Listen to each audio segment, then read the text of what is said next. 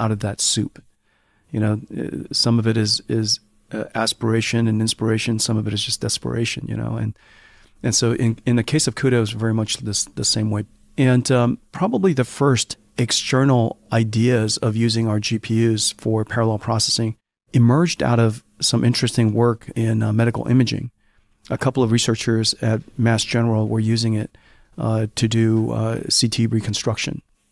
They were using our graphics processors for that reason, and it inspired us. Meanwhile, the problem that we're trying to solve inside our company has to do with the fact that when you're trying to create these virtual worlds for video games, you would like it to be beautiful, but also dynamic.